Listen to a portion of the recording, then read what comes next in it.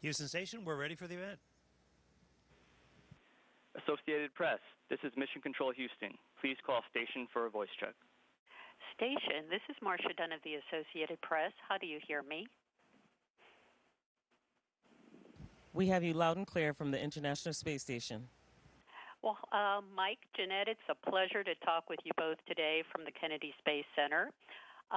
You've got important guests coming next week, the first Starliner crew. What, if any, extra precautions are you taking ahead of the docking, since this is the first time Starliner is arriving on your doorstep with passengers? Well, the first precautions are to kid-proof the station, because Butch and Sonny are our really good friends, and we kind of know their behavior. But all seriously, the arrival of a brand new vehicle, the first crewed flight of a new generation spacecraft, is a really big deal. You leave nothing to chance. So, in fact, we just finished a conference on our training schedule for it. We're going to be going over every detail involved in the rendezvous approach docking and every little nook and cranny of possibilities that we need to look at. So basically the same procedures and precautions we would take with any vehicle, except the excitement ratchets up a little bit because it's a brand new vehicle. Is there anything that you could do to help Sonny or Butch if things don't go exactly as planned during the rendezvous, or is it pretty much all in their hands? Well, to be sure, it is in their hands as the vehicle commander and pilot, but of course there's a lot of other hands standing watch as well. Those in mission control, the Boeing team, which is built and services the spacecraft. There'll be a lot of people watching. We'll be monitoring the approach, of course, and getting a little bit more involved as they get a little closer. But this is an autonomous vehicle fully capable of free flight, and we're looking forward to seeing that demonstrated. Well, do you have your welcoming party all figured out yet? What are you going to do for the big occasion?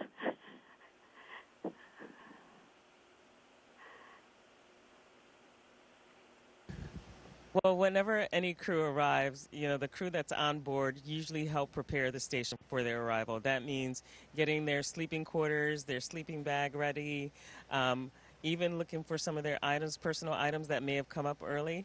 So we're really just going to try to make it more welcoming as they come on aboard. Well, Jeanette, I have another question for you. What is the most thrilling thing you've discovered about living in space so far? And I'm assuming it was worth the long wait, but you tell me. It was definitely worth the long wait. There's so many things that wowed me. When I saw it, wow, that's all I could think. And just the feeling of being weightless in space, this whole feeling. And, this was the biggest wow. You just kind of float, and it's natural in space. It becomes natural, I should say. But the biggest thing for me was seeing the planet from this vantage point. It's absolutely breathtaking. And its beauty, its position in space, the blackness around it, all of it will just, it just causes you to gasp and just say, wow, that's our home, and there's nothing nearby. So we really have to take care of our planet. Well, I can't help but think about current events on Earth, and the Earth must look so peaceful from space. If only you could, I don't know, beam back that sense that you're talking about to the rest of us down here. Yeah, and just to reiterate, I think what most astronauts have said was that you don't see the lines dividing people from here, and it is just one planet. And there's nothing extremely close by except our moon. So the impetus to take care of it when you see it is to me, it's normal, because, there's nothing like seeing our home from this vantage point. Another question for both of you. From a physiological point of view, what is the best thing about spending months in weightlessness, and what's the worst thing from your body's point of view?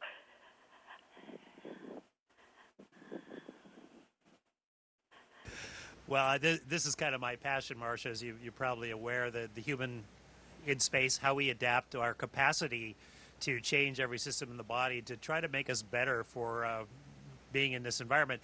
And to me, one of the most amazing things is how effectively we become three-dimensional creatures. We totally unload ourselves, and we can navigate in 3 dimensions, up, down, sideways, and we keep an upright posture, mainly for the cameras, for the folks on the ground. But for us, it's totally natural just to do this and put ourselves in a position, let me reset her a bit, put ourselves in a position that works well for us when we move to another work site. So the way we change, the way we move, the way we handle large masses totally changes while we're up here, and that's all part of that adaptation. We become very comfortable, 3-dimensional, zero-gravity creatures, and it's amazing that we have the capacity to do that. I think, to me, that's the best thing. I'll let Jeanette maybe think about a worse thing. The worst thing for me is that, everything here floats. The dust, everything, we float. And for me, breathing in some of that stuff just because of it's like having seasonal allergies sometimes. And so that's, to me, is probably the worst. But like on Earth, you deal with allergies, you take Claritin or something, and you're fine. So it's not really the worst, but, that's one of the things that I have to cope with. Do you find yourself sneezing more than often up there, Jeanette, or what's that like? Not just sneezing, but just a little bit more congestion because we also have a fluid shift in our body. So if you have an allergic reaction, you get the itchy and you get a little bit of swelling, but you take your allergy medication and you're better. So if that's the worst, then, I deal with it on Earth, I can deal with it here. What about from a psychological point of view, the best and the worst of months in weightlessness? Talk a little bit about that now.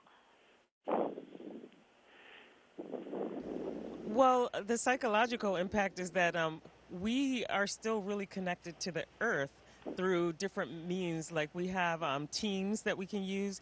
We still have our email. We have a phone that we can use to call people. And we have other software that allows us to see and talk to our family and friends as often as we want.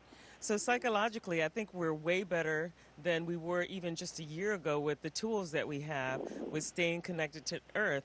But on the other side, I like to remind myself that I'm in a unique environment and I only have a short amount of time here. So for me, staying in the present, enjoying what I have here and telling people about it, I think that keeps me motivated and keep me going. So the motivation is high. Let me just add that one of Jeanette's superpowers is being able to effectively share this experience with others down on the planet, and she does that regularly. And I think there's a big boost in being able to share this experience for us personally as well. Well, 2 of your Russian colleagues are in the midst of a 1-year mission, right? What from where you guys float, how are the 2 cosmonauts doing with such a long mission? And could you ever envision yourself doing that by choice? Well, first of all, Oleg and Kolya are doing great. They were chosen for this experience for good reasons. They're both very professional, well-mannered, and just a lot of fun. We have an excellent relationship with these guys. We see each other every day. We talk frequently. Psychologically, physically, they're both very strong. I would also point out that Oleg Kononenko, who I've known for a couple of decades now, is also the records holder for the cumulative time in space. So he knew exactly what he was getting into, and he's flourishing up here just fine. As far as my own personal choice, I actually was willing to spend a year up here as well. It's interesting to see how we adapt. The adaptation happens over a period of several weeks, and that gives way to endurance, and that's a whole different chapter in things. And 6 months goes by in the blink of an eye, but I would love to see what happens beyond 6 months at some point. Well, is NASA going to take you up on your offer? And should NASA be flying more 1-year astronauts like the Russians do on occasion? What's your thought on that, Mike? Well, I wish it was up to the individual to just say, "Hey, I'm ready to fly. Book me on the next flight." It's not.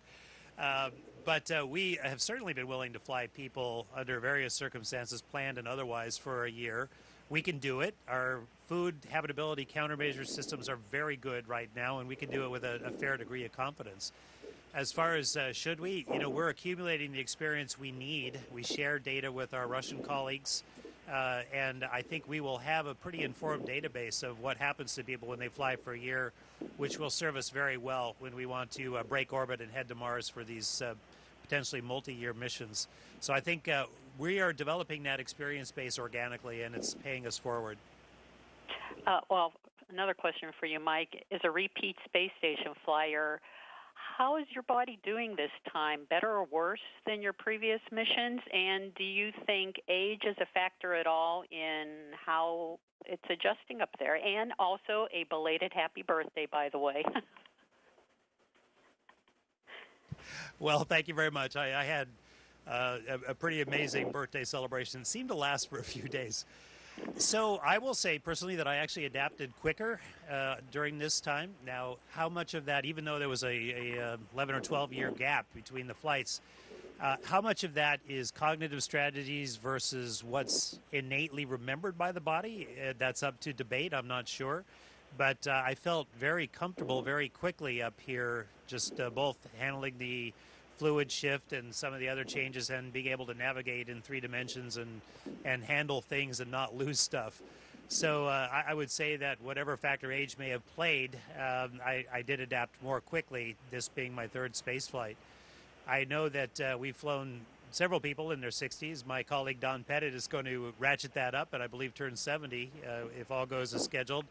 And we find that if you are relatively healthy on the ground, you can navigate and get along pretty well up here. So I think that we've expanded that age envelope considerably, and I think it's appropriate to do so. Oh, for moon crews, when NASA is picking its moon landing crews, what other attributes, all the astronauts we know are very well trained, they're all in good shape, have sound mind, but what extra oomph might they need if they're going to be assigned to a moon landing mission? What do you two think about that? What kind of characteristics would you be looking for if you were picking a moon landing crew? And especially the first crew.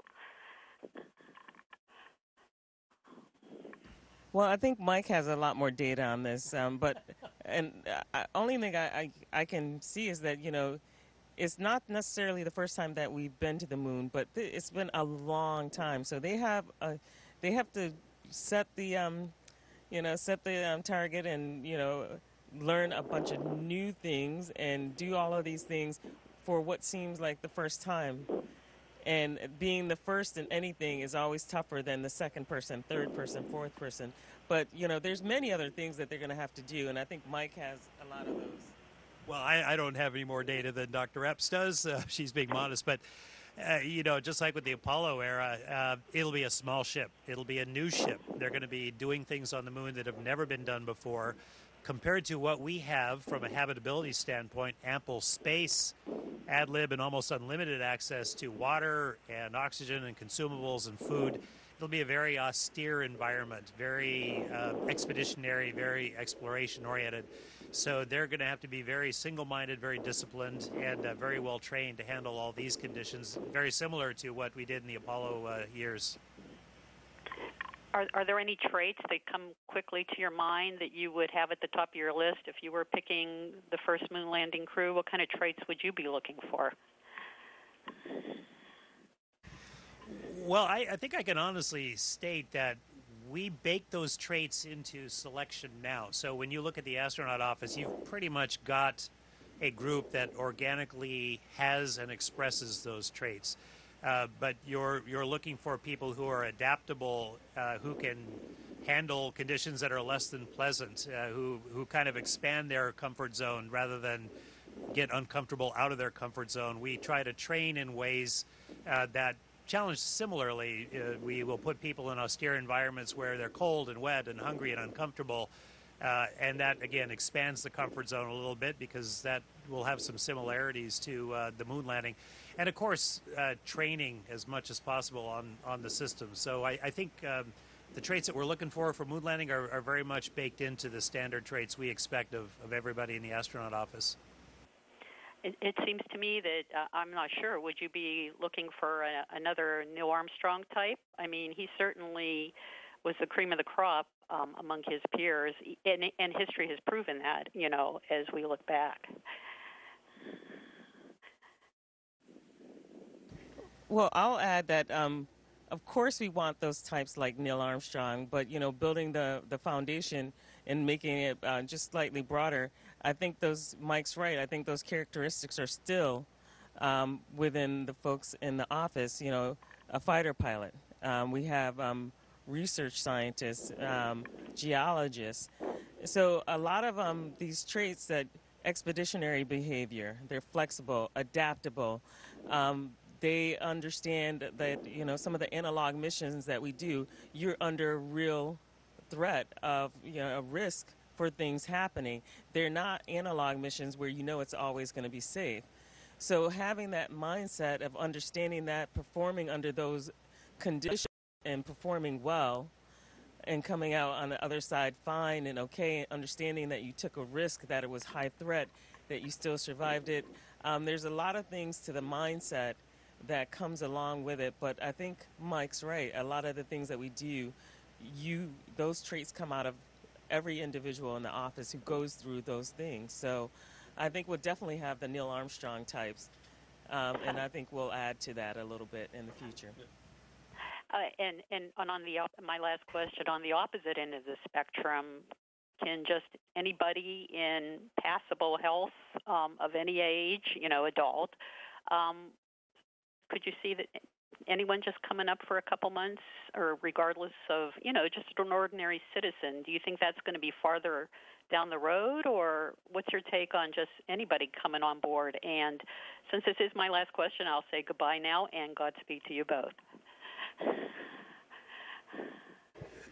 Okay, well, it's a great question because it's actually being answered real time. As you know, the spaceflight population is expanding both from a commercial standpoint and an international standpoint, even outside of the standard partnership that we've had with the International Space Station. So for the last few years, and even more so these last couple of years, we've been flying a lot of folks outside of the professional astronaut cadre, and for the most part, they do very well. We're not quite safe enough, or we don't quite know enough to open it up quite to everybody with a standardized risk, or keeping the same risk with everyone, but it's expanding rapidly, and I expect that trend to continue. And that's an exciting thing for us. You know, NASA's charter is to explore, certainly, but part of that is to open the space frontier, not just to keep it to a really highly select group. And we've really welcomed and enjoyed having spaceflight participants up here. So we expect that trend to continue. All right. Well, listen, thank you so much. Just to add one little bit. Oh, yes, please, both of you. Oh, yes, please. No, the big thing I was going to say was that we have thousands of applicants that apply to the Astronaut Corps, and who knows, that a lot of those folks understand the risk. Maybe they have the same mindset outside of the Corps as well. So we'll see in the future who applies and who wants to go to space. I think you'll find that they have a lot of the same traits. Well, thank you, Jeanette. Thank you, Mike. It's been a pleasure. Godspeed on the rest of your journey, and talk to you again soon.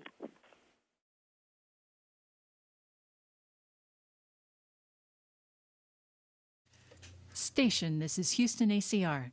Thank you. That concludes our event. Thank you to all participants. Station, we are now resuming operational audio communications.